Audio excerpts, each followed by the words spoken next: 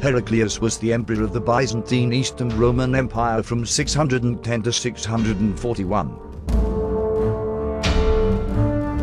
He was responsible for introducing Greek as the Eastern Roman Empire's official language. His rise to power began in 608. The year Heraclius came to power, the empire was threatened on multiple frontiers. He immediately took charge of the Byzantine and Sasanian War from 602 to 628. The first battles of the campaign ended in defeat for the Byzantines. The Persian army fought their way to the Bosphorus, but Constantinople was protected by impenetrable walls and a strong navy, and Heraclius was able to avoid total defeat.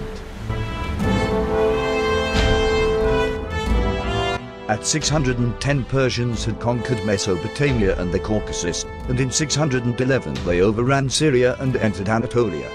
A major counterattack led by Heraclius 2 years later was decisively defeated outside Antioch. At 621, Palestine and Egypt were in their hands.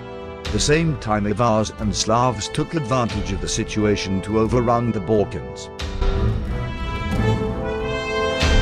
In 613, the Persian army took Damascus with the help of the Jews, seized Jerusalem in 614, damaging the Church of the Holy Sepulchre and capturing the True Cross, and afterwards capturing Egypt in 617.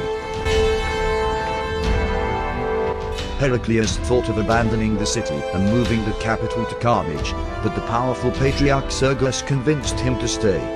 Safe behind the walls of Constantinople, Heraclius was able to sue for peace in exchange for an annual tribute. The peace allowed him to rebuild the empire's army by slashing non-military expenditure, devaluing the currency, and melting down with the backing of the patriarch church treasures to raise the necessary funds to continue the war. On April 5, 622, Heraclius left Constantinople, entrusting the city to Sergius and General Bonus. He assembled his forces in Asia Minor, probably in Bithynia, and, after he revived their broken morale, he launched a new counter-offensive, which took on the character of a holy war. At 624, he campaigned in the Caucasus, winning a series of victories in Armenia against Persian King Khosrau and his generals.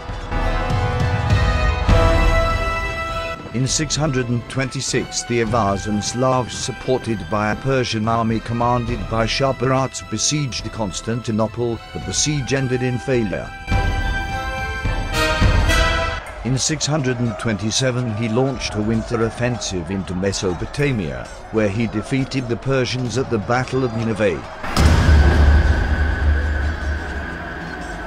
Discredited by this series of disasters, Khosrau was overthrown and killed in a coup led by his son Kavad II, who at once sued for peace, agreeing to withdraw from all occupied territories. In 629, Heraclius restored the True Cross to Jerusalem in a majestic ceremony. Heraclius took for himself the ancient Persian title of King of Kings after his victory over Persia,